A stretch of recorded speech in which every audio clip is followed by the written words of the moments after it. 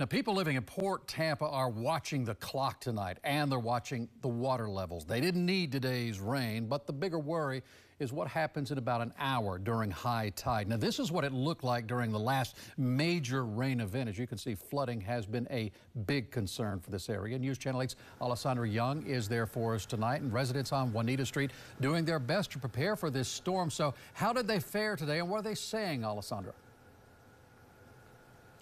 Good evening, Keith. Residents that I spoke with today say that they have been prepping for this rain for days because they are just so used to it flooding. And right now you can see it's pretty dry out, but residents tell me that that may not stay the case throughout tonight. When residents on Juanita Street look out their windows and see the rain, they know they're in for more than just a storm. It's starting. I just start thinking it's coming. I feel like it's that show that says winter is coming. That's what I'm feeling. Oh my gosh. Except instead of winter is coming, I'm thinking the flood's coming and we're going to become an island here very quickly. When the storms come, I don't sleep. I stay up all night and I watch the water.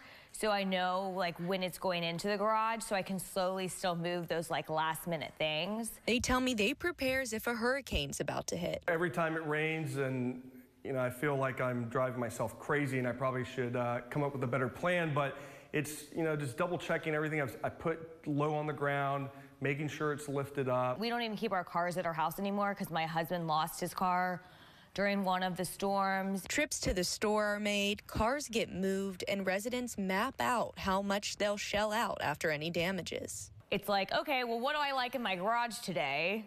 And you have to pick it up and move it if you want to keep it or you don't want water on it. It looks like an iceberg is melted and the whole neighborhood is just destroyed from the water. This is video of flooding from this past August all the way back to 2020.